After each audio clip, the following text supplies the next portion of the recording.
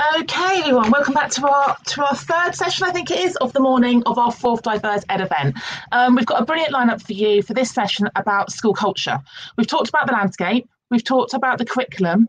It's now about how we can create cultures in our schools to embrace and celebrate diversity. And I'm joined by four speakers. We have Naomi Ward, a former school leader who is the founder of Purposeful Educators. We have Audrey Pantelis, who is a former head teacher who is doing work around diversity and smashing glass ceilings and concrete ceilings. We have Patrick Ottley-O'Connor, who is an executive head teacher who's going to talk about inclusive allyship.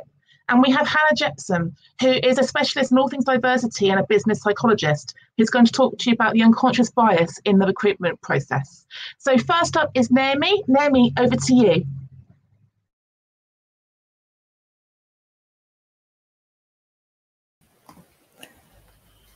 Thank you, Hannah, and hello, everyone, friends, colleagues, and new friends. It's wonderful to be here.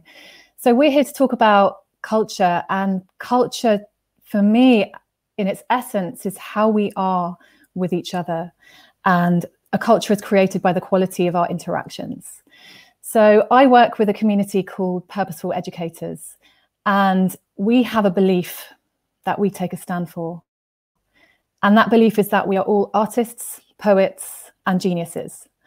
And the quality of our culture flows from that. The quality of our interactions flows from that.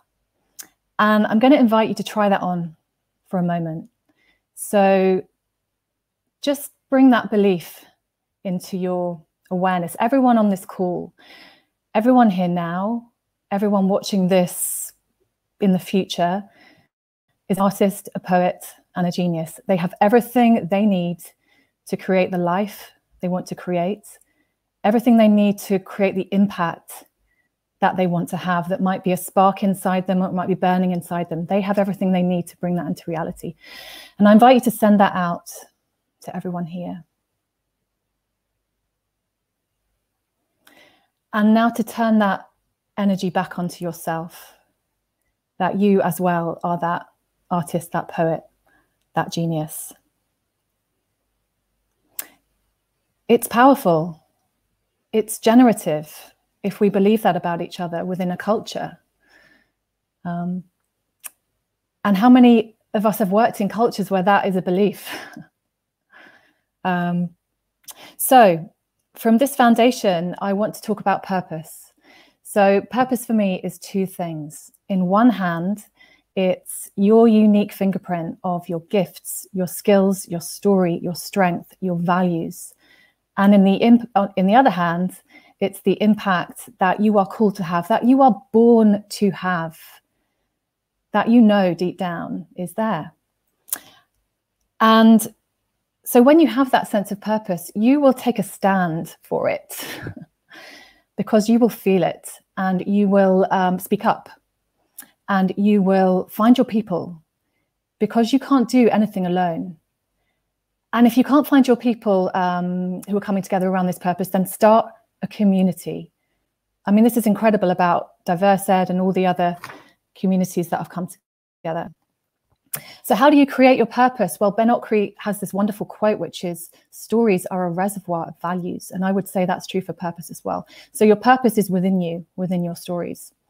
And I'll give you a quick example of that through an educator I work with called Danny.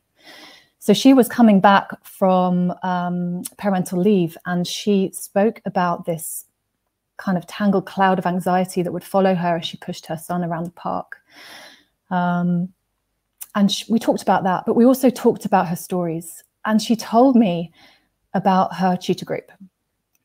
A year 9 tutor group who made up for what they lacked in numbers with personality. You know the group I mean.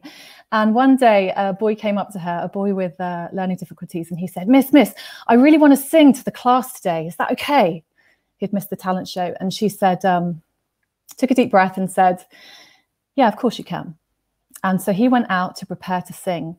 And she turned to her class and they said, no, it's okay, miss. We know what you're going to say. We've got him. We'll take care of him. And he came in and he sang. And they celebrated him and they clapped. and applauded him. And this was just what she did. And she didn't understand yet that this was kind of her zone of genius, that she was able to create a space where everyone belonged. And so from that and other stories, we created her purpose, which was, I am the champion who emboldens people to be mindful of themselves and others. And from that place, it's a movement into action. And she went into action. She created mindfulness assemblies, mindfulness spaces before exams. And only in awareness of our purpose and bringing it up to the light are we then able to take skillful action that really expresses our true self. And my dream for school cultures is that all of us are able to take a stand for our unique value and purpose and express it in order to have that impact that we were born to have. So my pledge, I guess, is to continue to take a stand for the people I work with and their unique value and purpose, and for you to do that, and for you to call that forth in the others that you work with. And let's create those cultures where we can bring that diversity of purpose to the fore.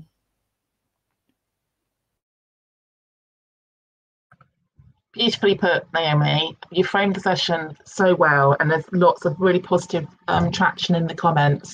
And I think what we need to do as educators is think about the conditions for inclusion and belonging that we create in our classrooms.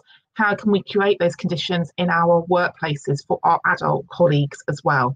I was quite shocked to hear from lots of women of colour this week who are head teachers where not a single adult in their staff body or governing body has asked whether they are okay. Hasn't asked if they're check in with them. I'm now going to hand over to Audrey then, who's going to talk about some of the systemic, societal and structural barriers that we need to collectively smash in order for people to progress. Thank you, Hannah. Morning, everyone. What I'm going to do, I'm going to talk a little bit about kind of the systems and some of the things that I've seen from my own perspective as a Black woman, but then also just talk a little bit more about kind of possibly some kind of call to arms and some actual actions. So I will end with some kind of points that maybe might generate some questions for you to have a think about. So my name's Audrey Pantelis, and I've been in education now for nearly 30 years. If I say it quickly, then hopefully it doesn't seem too long. And I've been an unqualified teacher. I've been a teacher. I've been a head of department. I've been a head of faculty. I've been an assistant head teacher. And all of this was in the mainstream.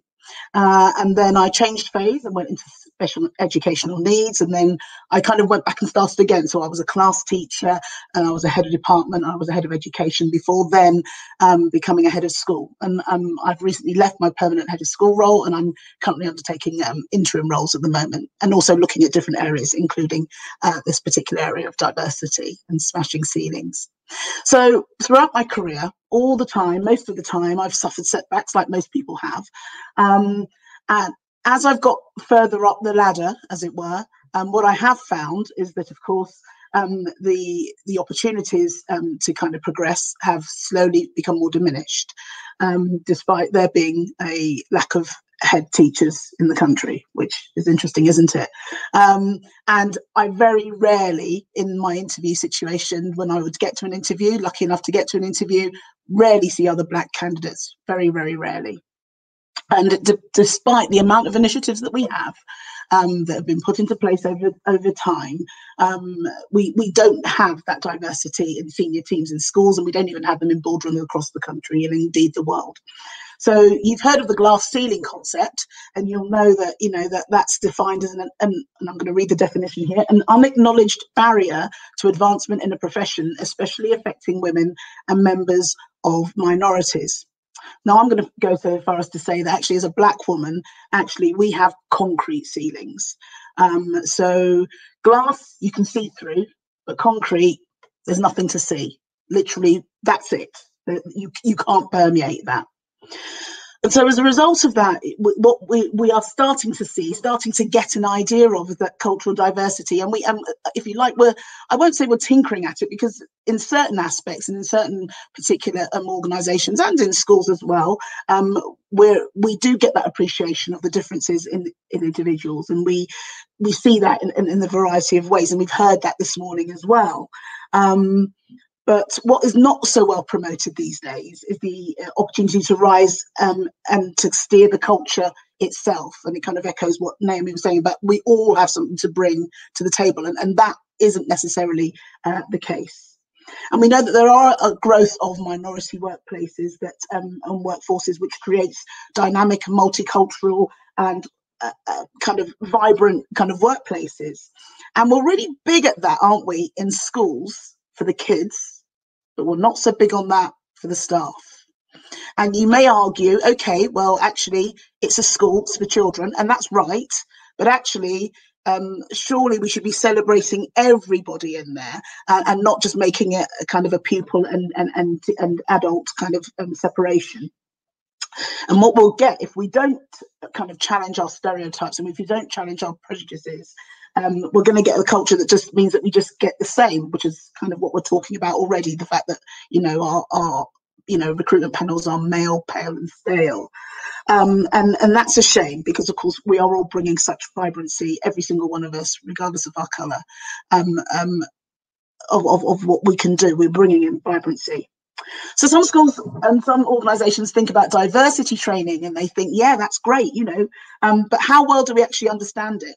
Patently, we're not understanding it very well. I would go to say that we've got a situation where we have pockets of understanding. We have sometimes areas where it's okay, but when it gets to something a bit tricky, then we back away from it. And then we get some areas where there's nothing going on at all. I think it's been mentioned in the earlier discussions about visibility. And it is a key factor. It really is a key factor that needs to be used both positively and negatively. So generally speaking, we tend to get the use, especially from a Black woman's perspective, my own, that, you know, that we are seen. And we need to be seen in a positive light. But when we are seen in our workplaces, it can be one of two or three things. It can be that we're seen and that we're either a bit too much, a little bit too crazy, a little bit too loud, and we need to tone it down. Or we get sometimes conversely the other. We're a breath of fresh air. We're bringing in lots of energy. Isn't this great? Until something's not quite right.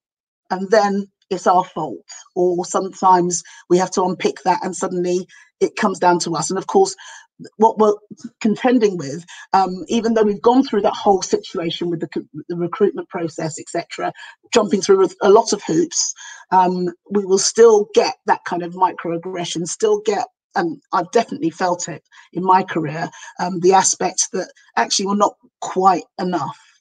So what we're lacking at the moment, what I believe we're lacking, is comfortable, trusted strategic partnerships. We're missing those. We're missing the strategic feedback. That's what we're missing at the moment for that diversity. And we're also missing that real opportunity to showcase the breadth of skills and experience that we have. And if we're not going to increase that, if things don't change, then what we're sitting at and looking at really is more of the if you like, the discomfort that we're getting right now. And COVID is kind of bringing that all up. It's bubbling it all up. And we're not going to get any change at all. We're just going to get the same old, or we're just going to get lots of people feeling very aggrieved. Change is difficult. Change is uncomfortable. But it doesn't need to be aggressive. It doesn't need to be confrontational. It just means that we need to have those conversations, and they need to be, you know, mutual conversations. And we need a clear plan. We need something that means that actually we've got an outcome. We know where we want to go with this. Here are the milestones to say we're getting that. But rather than tokenistic, actually just making them really tangible. So as well as those regular opportunities to make sure that we're kind of we're working towards that and a pledge, if you like, to ensure that that's the direction of travel. We already have it with regards to our networks. We've got those networks in place already. We've got them, they're there. But we need to kind of encourage them and actually feed from them and actually utilize them. It's not good having just a network and then it's just a network. It needs to feed into the system. And we need to showcase talents and ethnic achievements from all employees, including, you know, Black and ethnic minority employees. And we need to celebrate it in a way that's not, oh my goodness, isn't this great that we've got 5 BME employees and they're doing really, really well. It just needs to be part of what we want, what we do.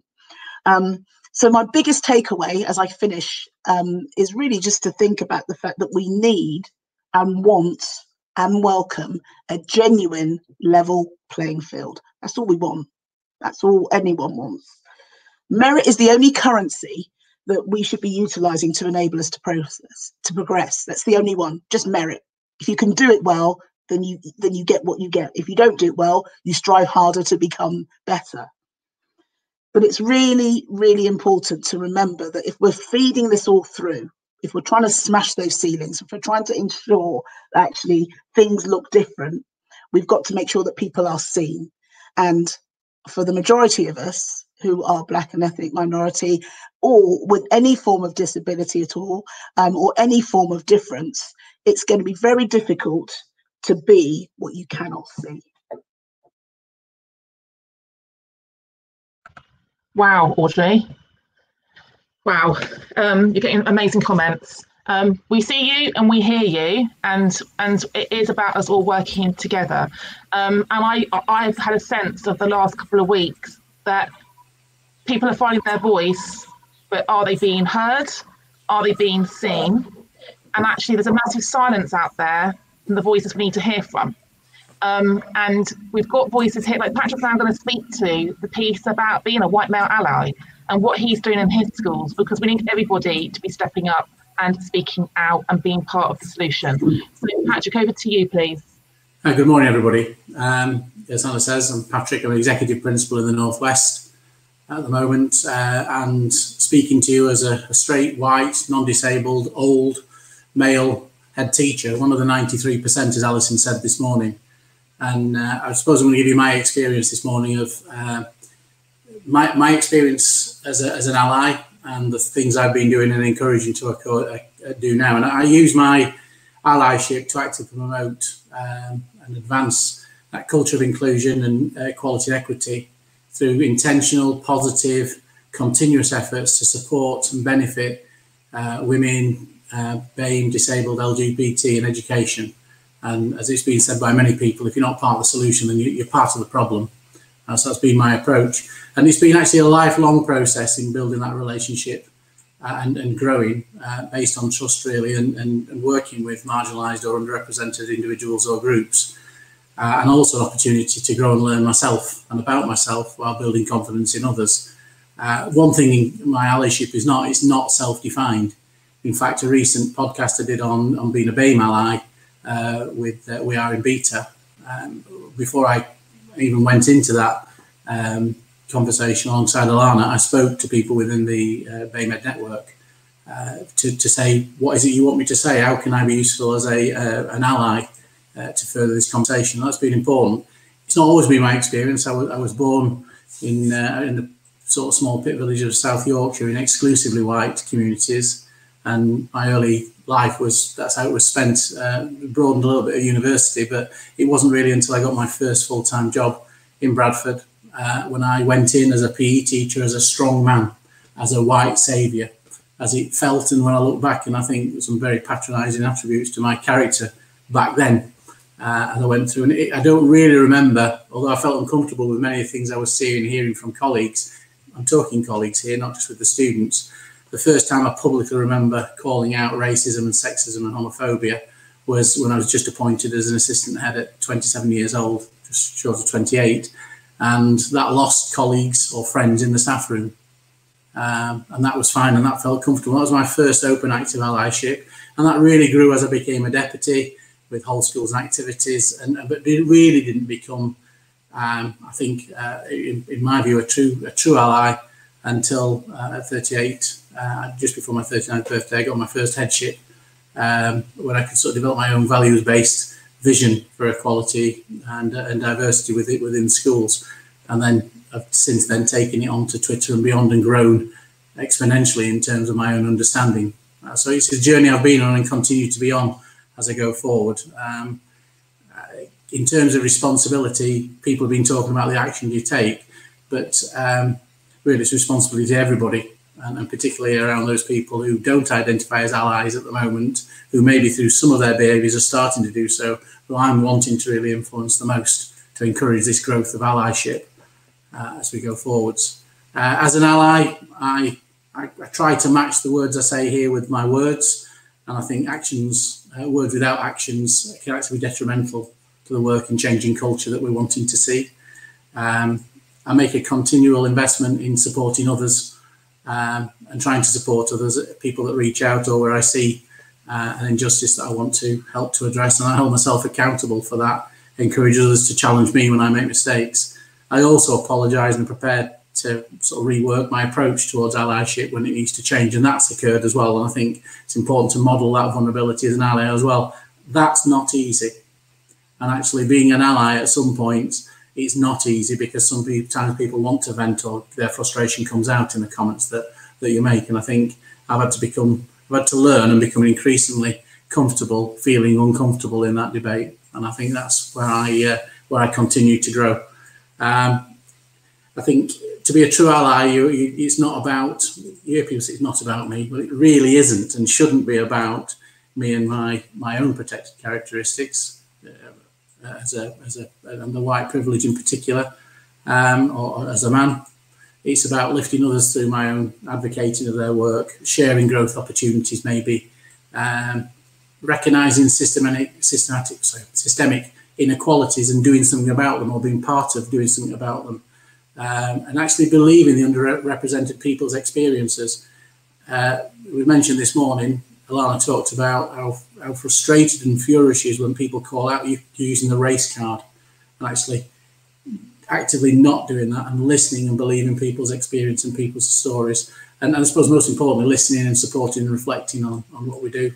I've become a sponsor for many people that reach out as well, actively championing and supporting and aiding their career and their career development through coaching, particularly at the time of application and recruitment for new posts. And I suppose the biggest thing I've done and where I felt the most uncomfortable and personally under attack is calling out inappropriate behaviour. I could give you several examples where using my privilege to call out those people who are saying or doing unacceptable things where underrepresented people may not feel as comfortable. There was a recent example on BBC Question Time was filmed from my school, and it was the episode where Lauren Fox was denying the existence of white privilege, and in the green room I had we locked horns, and that continued onto Twitter, and I was vilified and actually threatened for the challenge I offered there. I've withdrawn from an interview previously because of racism that I heard from the chair of governors during that process, and I've called out in board meetings. Even a point when someone was saying we need to grow a pair of balls as an organisation, I told them to woman up instead. There's a bigger story behind that at some other point maybe.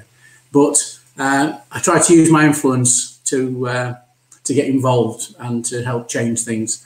I think Hannah's going to touch later on, I think, on CPD and recruitment, but actually it's not just good enough to do tokenistic approaches to unconscious bias training. It's regular, it should be part of what we do and part of, actually, as we've said within the curriculum, it's not Black History Month, it's not just Black Recruiter Teacher Month, if ever such a thing existed. It should be how we do what we do all the time and our processes in our schools.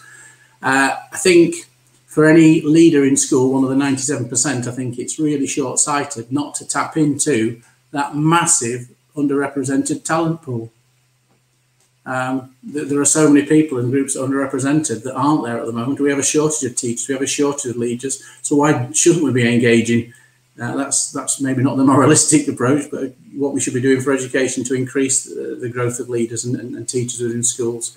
I reach out regularly to hear the voices, to challenge and cross-examine my own view and keep learning and keep supporting those around me. And I think my pledges today, having heard what I've heard and to continue what I'm saying here, I think my pledges in Ally Day today is to continue feeling uncomfortable and having those conversations, and to encourage other people to feel uncomfortable too and engage, and not to engage because it's too uncomfortable.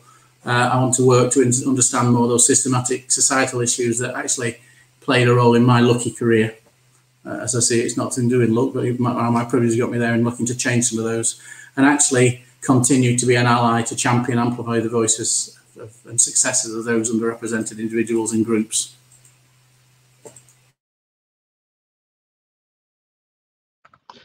Thank you, Patrick, for modelling how to be a reflective and self-aware straight white man, and how to put yourself into a situation where we don't always know, but you ask the questions and you sit and you listen and you learn. And we need more people to come and sit in this space and listen and learn. So thank you so much for putting yourself out there as someone who's prepared to stand alongside people and do this work. And I think you've segued lovely here to Hannah to think about some of the processes. So Hannah, I know you can't do unconscious bias justice in 5 minutes, but please can you talk us through some practical ideas about how we can diversify recruitment? Over to you. Thank you so much. So yeah, as Daniel mentioned, I'm Hannah. I'm the co-founder, director of LGBT Ed. I'm a very, very out, proud gay woman. I think that's important to say. I'm the lead coach, obviously, for Leeds Beckett LGBTQ Inclusion Award in schools. And I also run my own business, and we specialise in leadership and talent, assessment, selection, diversity, and inclusion. And yeah, I want to talk to you today about recruitment and bias. So I want to ask you a question, which is, how do you go about choosing someone to be on your team? And when I say the word team, I mean your partner, your friends, your sports team, team of volunteers that you've selected for a specific project, or your team at work. Because in making those choices, what we think we're doing is picking the best person for the job. And some of the time we might be, but when we think about what best looks like, it looks like us, because that's what makes us feel safe.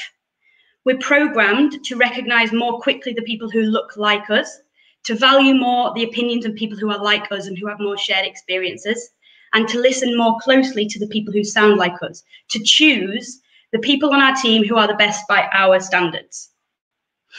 I was delivering a session, one of my sessions around unconscious bias in Lewisham last year. And at the break, I was looking out of the window and I could see a group of school children about to play a game of football. The male teacher made 2 boys captain. This was a visibly diverse class, but both captains happened to be tall, they happened to be skinny, they happened to be white boys. They could have been picked purely on merit, but maybe not. The to-in and fro-in of picking went on until the last person to be picked was the short, chubby, black girl, and she went by default to the last picker. I've thought about that scene a lot since then and about how these ideals of what good looks like and what best is are drilled into us at such a young age, and it can be so damaging. We need only to look at the makeup of leaders around the world to see that the structures that have existed unchanged for years are those in which similar to me bias wins out in selection.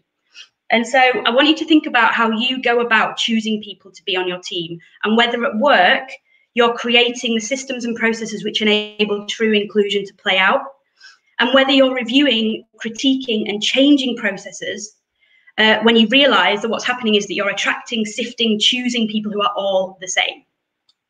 We've seen the devastating ways in which conscious bias, prejudice, stereotyping plays out in the world, and we're reminded that despite our progress, there's so much further to go.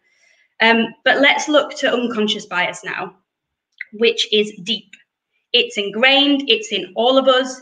It's hard to notice in ourselves and even harder to stamp out completely. And when we're thinking about choosing people to be on our team, we know that unconscious bias sinks deeper and deeper down because we cannot be seen to be allowing anything but a fair, transparent, objective, consistent process to be rolled out by way of selecting people. Our unconscious biases, as we know, can be expressed through microaggressions, which are those small, subtle signals that we communicate through our behaviours. Researcher Albert Morabian found that only 7% of what we communicate to people consists of what we actually say. That the use of our voice, such as tone, intonation, volume, takes up 38%, and that more than half of what we communicate to others consists of our body language. So if that's the case, we can be sure that our biases are showing up even in the way we sit across the table from our candidate, or the way that we welcome them into the interview room before we've even asked the first question. So how do we get around this? Well, sometimes, and often you'll have heard this, we talk about fit. And don't get me wrong, fit is important. It's important that you assess whether someone shares your values and is driven by your mission to give the young people in your care the best education possible, regardless of who they are or where they come from. But fit can cover up a whole manner of biases. And fitting in means complying, means being like the rest of the team. Homophily is a theory, it's been around since the 1950s, roughly means birds of a feather flock together, choosing people who are like you to spend time with, to associate with, and to be in your team. We know this happens in all walks of life, and it's part of the reason why we're here today, because in education we are not diverse enough, particularly at leadership level. In his book, Rebel Ideas, Matthew Syed talks about homophily, talks about homogenous groups, and he talks about collective blindness. He uses an example of the CIA, who up until very recently had incredibly archaic recruitment practices and are still now not as diverse as they need to be when you consider the vastness and complexity of the problems they need to solve. He talks about 9/11 and that there was no way that this complex and dangerous threat could have been seen for what it was, with a team of white, English-speaking, Protestant, middle-aged, middle-class men. Some of the subtleties in the symbolism we saw the world over on our screens were missed, the seriousness of the message not considered. The selected analysts were individually perceptive but collectively blind. How can we expect to solve some of the most complex problems if we don't choose people to be on our team who have a diverse set of perspectives and experiences on the case? Diverse teams perform better. It is as simple as that. Now, back to my last girl standing in Lewisham. I'm an avid football fan, and I nipped out on the break just to catch the second half. And do you know what? That girl scored. Whilst everyone else was running as fast as they could to compete with each other, she had placed herself strategically on the edge of the D, and she scored. She used her strengths in a way that were different, in a way that looked different to everybody else, and she scored. She thought differently about how to play in that team. She did not comply, but she did win. So I want you to think about this today. How many times have you thought, this person challenges my assumptions, they're different, they're going to disrupt the norm here, and this person deserves the job? And how many times have you appointed someone just because they fit? What is it about them? And what was it about the person who didn't quite fit that was the wrong choice? Because maybe they would have scored. Finally, from me, here's the most boring call to action you'll probably get today. Are you checking your recruitment processes are objective and fair? Are you casting the net wide or going to the same places you've always gone to find new talent? Are you being transparent about your processes? Because to Alana's point this morning, they don't need to be a secret. Are you using frameworks that allow you to objectively score a candidate's performance, using a common language on which you all agree as a school instead of being led by your gut? Are you aware of your biases and how they show up for you? Have you considered the wording in your job adverts and how they might exclude certain groups of people? Because sometimes that's what leadership and allyship is. It's not glamorous. It's about a quiet grind of making systems and processes fair. We've seen what happens when the quiet grind runs the other way. So as leaders and as allies, review that advert, tweak that policy, redesign that interview, because sometimes that is the biggest lever you can pull. Thank you, Hannah.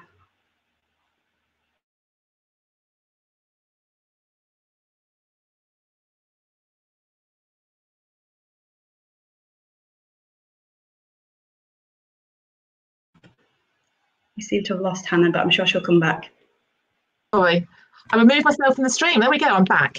I was so blown away, Hannah, like call to arms. Far from being boring, very practical. And it's about what we can all do collectively. I'm trying to keep track of the questions because Audrey and Hannah, you've been helping me with the questions all day, and now I'm by myself. So I'm trying to read the comments and do the questions. So question one, Audrey.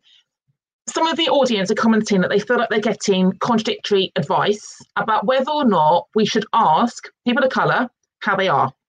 So can you speak to how it feels when people don't ask you, and then perhaps give them a frame for how they should ask you, please? Great question. It's a really good question, and I do you know what, I share the anguish in it, and I've gone through a bit of a cycle myself over these last couple of weeks. Okay, let's talk about if you don't know what to say.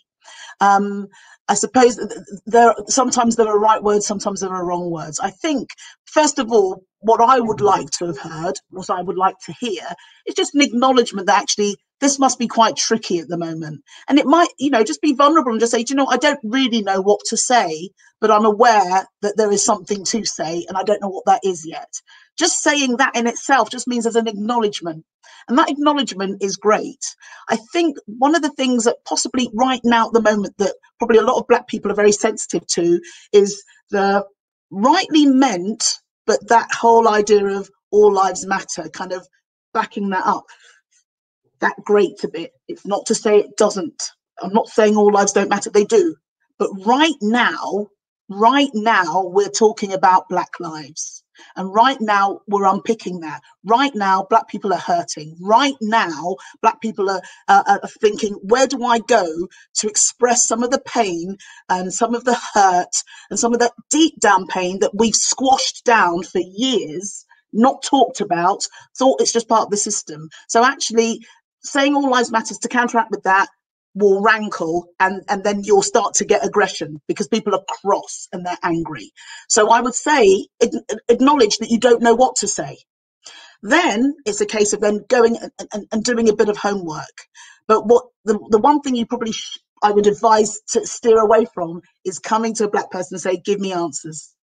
We haven't got answers, and even if we had the answers, we would have put them in place by now and things would be different. We haven't got answers.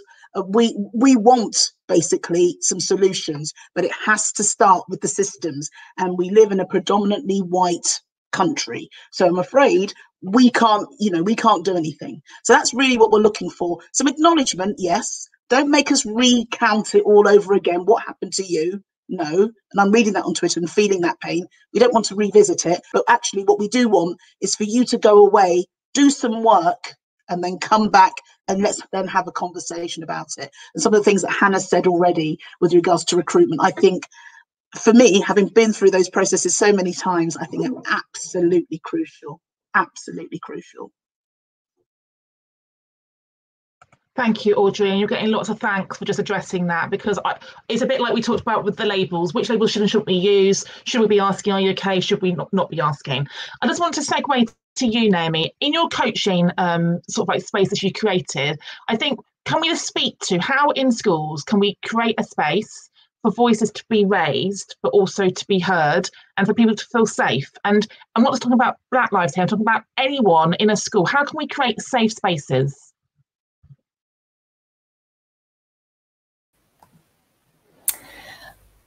I think it has to come from beliefs, from principles, from values. You know, you have to have that shared framework and to create that foundation so that when people don't feel that they are being heard, they are able to call out, and they have permission to call out, and they're expected to call out that person who is not fulfilling those agreements. So it needs to be absolutely explicit that this is what we stand for in our school community. And it shouldn't just be on the individual to call out the fact that they feel invisible. It needs to be on everyone to notice that. And if they don't notice it, for that person to stand up and say, this is how I feel, and for them to be heard and acknowledged, and that to be acted on, and go back, keep going back. What are our beliefs, our principles, our values? That is our North Star. Yeah. Brilliant. Thank you, Naomi. And I think just what I said earlier on about how we look at our students compared to how we look at our staff. We consider ourselves to be emotionally intelligent leaders.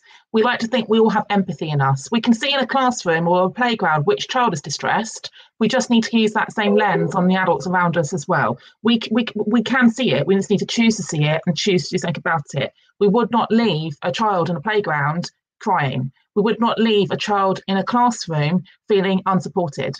And that's how our staff are feeling in some of our schools right now. Hannah, can I ask you a question? What's coming up is the tension between individuals who want to show their authentic self in a workplace, but they feel like there's a tension between their authentic self and their professional self. Is that something you can just kind of explore, please? Yeah, I mean, it's a really difficult one. I think so. It kind of reminds me of an interview when we launched LGBT. I was interviewed on BBC Radio London by Vanessa Feltz, who asked me. I don't come in and I wouldn't go in and tell my young children that I was hungover. So why do you need to tell them that you are a lesbian? And I talked about kind of what is morally dubious and what is, part of the fabric of life. So this question around authenticity, I think that as a school, as a culture, you have to define what that means and looks like and sounds like and feels like for you. in terms of LGBT, it's not a one-size-fits-all approach. It's not about wearing a rainbow cape every single day and you being the only one who leads the big gay assemblies. It's not about that. But it is about finding as a team what authenticity means and feels like for you, and agreeing on that and then living it. I hear that there's a tension, particularly with some of those hidden things, that there's a tension between kind of what you know, your professional self and your authentic self. But what I would say is, think about when you were growing up, what you needed. And that's the work that we do at LGBT Ed, is needing and looking for the role models that we needed at school. So it isn't about kind of sharing everything about your personal life, but it is about being authentic in who you are and agreeing as a school culture what that authenticity looks like, sounds like, and feels like. Thank you, Hannah. Great advice there. Patrick, can we just revisit? What's the advice to straight, white, able-bodied males about embracing vulnerability and embracing really uncomfortable? How do they start that journey to be an inclusive ally?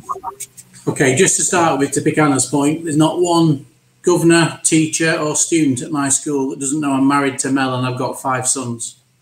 So I'm open about my relationships. Why shouldn't anybody else? So just to pick up on that point there, I think it's wrong that that's not the case. I think the first thing to do, diving into this if you've not done it before and you've not done that, is very difficult. I think for anybody who's not been openly an ally before, it's difficult. I think engaging, first of all, in a conversation just around any of these topics that we've discussed today is a good starting point, and then to increase them to do so. But the one thing to do is just to be, I'm going to use Women Ed here, be 10% braver.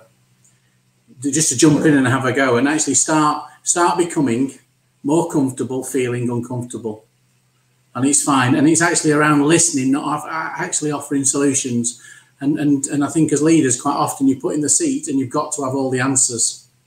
And I think it's okay not to have the answers and to be able to seek the answers from other people and to widen that group and to increasingly, if I have got to say, for example, if I am a leader in a school that's exclusively white, or exclusive leadership terms, or exclusively male, or not for none of the groups that we've talked about today, then I think it's upon all of us to embrace that and actually challenge ourselves to make sure we are inclusive. So a starting point is engage and listen and ask people. So if you're asked how are you responding to Black Lives Matters within schools, don't just assume as a white male or white female or whatever that you know the answers. Ask and seek and do those. And that's exactly what we've been doing in school. So don't be afraid to ask and listen and learn from other people. Thank you, Patrick. I'm just going to read out a comment from Angie Brown. As a Black woman, she feels uncomfortable for her life. We feel uncomfortable listening to things we don't want to hear and having conversations about things we don't feel informed on. There is a continuum of uncomfortability, and there's a difference there between people fearing for their lives and people fearing about judgment from something that comes out of their mouths. Angie, that's so powerful. Thank you for sharing that with us. And I want to come back to you, Audrey. So some of the questions coming up are probably from people who didn't come to the event on Wednesday night. And they just want some advice on how to be seen and heard in a school where they feel like their voice is just going into an echo chamber. Oh, thank you. Right. Yes, it's a tricky one, isn't it? If I had the answer, then I suppose I'd be very rich and feel very content. I suppose I'm now just going to draw back on my own experiences. Really, I think ultimately, if you are not and you are doing everything that you can in such a way to enable that visibility, to enable that strength that you possess to become part of the culture, and if you're having those conversations, one-to-one conversations, collective conversations, and it's not moving on, you might have to question. And I'm not saying that you just up and leave quickly, but you can't flog a dead horse. I think one of the things I've learned over my life, and especially in these last 5-6 years, is that if you get to a certain point where actually your values and the way you are and your authenticity and yourself, your true self, you bring it, you present it, and it's not listened to, then, you know, I literally live the title of this particular conference today, you know, be celebrated, not tolerated. If you're not going to be tolerated, then move on, because there will be somewhere where you can be. I think that the quality of your conversations needs to be in order to, and that's the thing that we've always had to contend with as black people, especially black women, that you're either, if you're too much, then, you know, you're shouting, and every time you shout or you're trying to make your point made, you're aggressive. So if you're doing all of this in an irrational way, and you're still not being heard, then maybe this isn't the community for you. Maybe this isn't the culture for you. But I think it's just about being consistent. I think Alison talked on Wednesday about keeping a paper trail, about, you know, putting things in writing and making sure that there is a very clear narrative about what you are trying to do.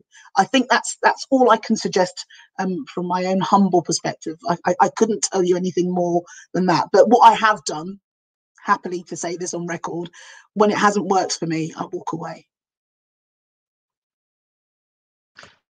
Thank you, Audrey. And I sent everyone the link, and I'll share it again to watch the recording from Wednesday night. So there was some great advice there from women to women about how to raise your voice and use your voice and listen to voices in a school context. Our final question, I'm going to go back to Hannah. So it's a two-pronged question here, Hannah, about talent management. How can we talent spot better in our organisations, in the staffing we have?